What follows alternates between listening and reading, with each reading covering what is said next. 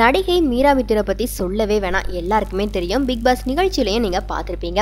மேலும் big pass நிகழ்ச்சியை விட்டு வெளியே வந்த உடனேயே மீரா மிதுன் பற்றி பல விமர்சனங்கள் சமூக வலைத்தளங்களில் எழுந்த வண்ணம் தான் இருந்துச்சு.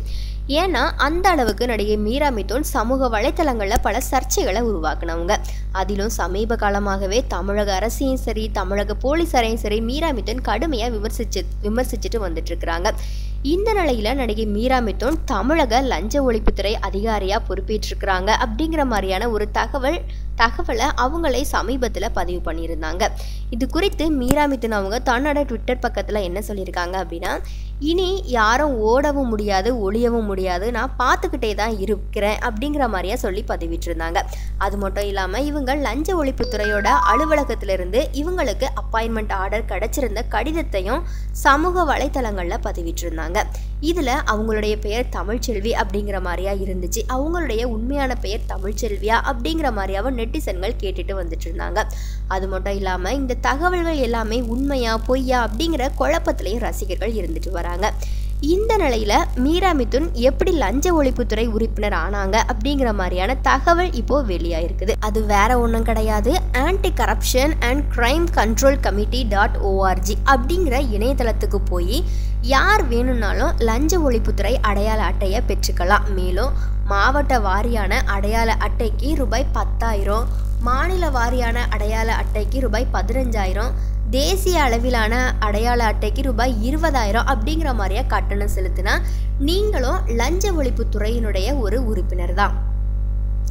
அதே போல மீரா மிதுன் பதிவிட்டுள்ள ஒரு அந்த நியமன ஆணையில சுய விருப்பத்தின் பேர்ல நீங்கள் வேலை செய்யலாம். மேலும் இந்த வேலைக்கு உங்களுக்கு சம்பளம் எதுவும் தரப்படாது அப்படிங்கிற மாதிரியாவும் குறிப்பிடப்பட்டிருக்குது. அதே போல தனிப்பட்ட முடிவுகளை எடுக்க அனுமதி கிடையாது. இது எல்லாத்துக்கும் மேல இந்த குழு நினைத்தால் எந்த ஒரு முன்னெச்சரிக்கையும் இல்லாம உறுப்பினர்களை நீக்கவும் அதிகாரம் இருக்குது அப்படிங்கிற மாதிரியா அந்த நியமன ஆணையில குறிப்பிடப்பட்டிருக்குது. இதன் மூலியமா தான் நடிகை மீரா மிதுன் தனிப்பட்ட விருப்பம் தெரிவித்து காசு கொடுத்து இந்த பதிவை வாங்கியிருக்காங்க அப்படிங்கிறது உறுதியா தெரியுது. ஆனா அதுக்குள்ளவே மீரா மிதுன் ஏதோ கந்தசாமி படத்துல வர விக்ரம போல லஞ்ச ஒழிப்புத்துறை அதிகாரியா மாறிட்டாங்க போல அப்படிங்கிற மாதிரியா நெட்டிசன்கள் மீரா மிதுனை வருத்தெடுத்துட்டு வந்துட்டு இருந்தாங்க.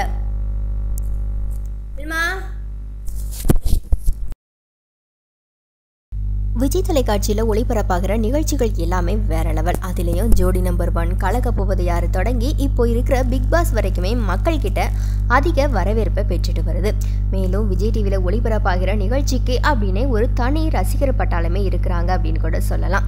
அந்த அளவுக்கு நிகழ்ச்சிகள் எல்லாமே பெரிய அளவு ஹிட் ஆகிட்டு வருது. அது மட்டும் இல்லாமல் விஜய் தொலைக்காட்சியில் ஒளிபரப்பாகிற நிகழ்ச்சிகளை மற்ற சேனல்களில் பேரை மாற்றி ஒளிபரப்பு செய்கிறாங்க.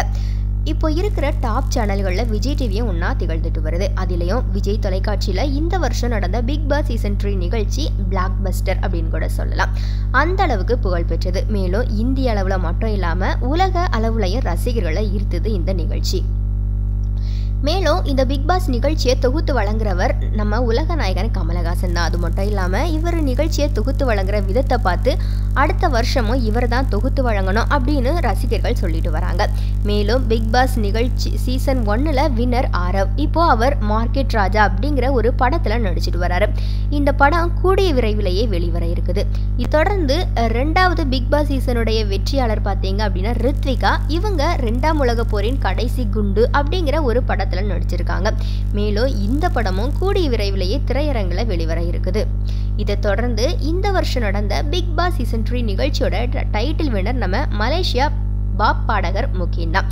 இவர் ஒரு சிங்கர் மட்டும் இல்லாமல் மாடலிங்கும் கூட. இவர் மலேசியாவை சேர்ந்தவர். இவர் நிறைய குறும்படங்கள்ல நடிச்சிருக்காரு. அது மட்டும் இல்லாமல் இவருடைய பாடல் வீடியோக்கள் சமூக வலைத்தளங்களில் ரொம்பவே வைரலாக பரவிச்சு. இவருடைய பாடல்கள் மூலியமாக ரசிகர்களை இவர் தன்னோட பக்கம் ஈர்த்தார். மேலும் பிக் பாஸ் நிகழ்ச்சியில் இருக்கும்போது இவர் எழுதி பாடின சத்தியமா நான் சொல்லுறேண்டி அப்படிங்கிற பாடல் வெறித்தனமாக ரசிகர்களை கவர்ந்தது அப்படின்னு கூட சொல்லலாம். அது மட்டும் இல்லாமல் பிக் பாஸ் நிகழ்ச்சியில் கலந்துக்கிட்ட ஆரம்பத்திலேயே boys we are the boys அப்படிங்கிற ஒரு அணியை இவர் உருவாக்கி அதுக்காக ஒரு பாடலையுமே வந்துட்டு எழுதி பாடியிருக்காரு. இந்த பாட்டு தமிழகம் மட்டும் இல்லாமல் உலக அளவிலையும் ரசிகர்கள் மத்தியில் பிரபலமாச்சு. இதை தொடர்ந்து பிக் பாஸ் கொண்டாட்டம் சமீபத்தில் தான் நடந்து முடிஞ்சுது. இந்த கொண்டாட்டத்துக்கு அப்புறமா முக்கினும் தர்ஷனும் வால் அப்படிங்கிற ஒரு ரியாலிட்டி ஷோவில் கூட கலந்துக்கிட்டாங்க.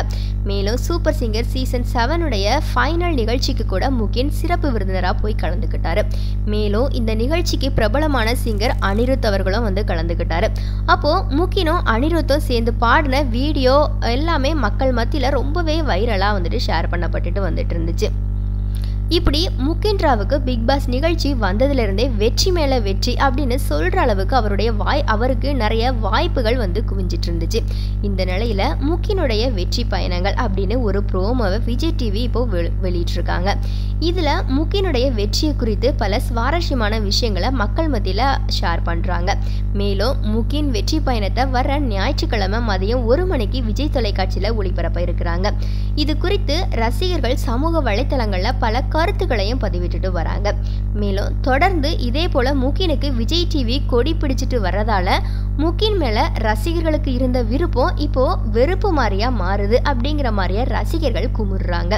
மேலும் ரசிகர்கள் முகினை வெறுக்கிற வரைக்கும் விடமாட்டாது போலயே இந்த விஜய் டிவி அப்படிங்கிற மாதிரியாவும் ரசிகர்கள் கிண்டல் அடிச்சுட்டு வராங்க.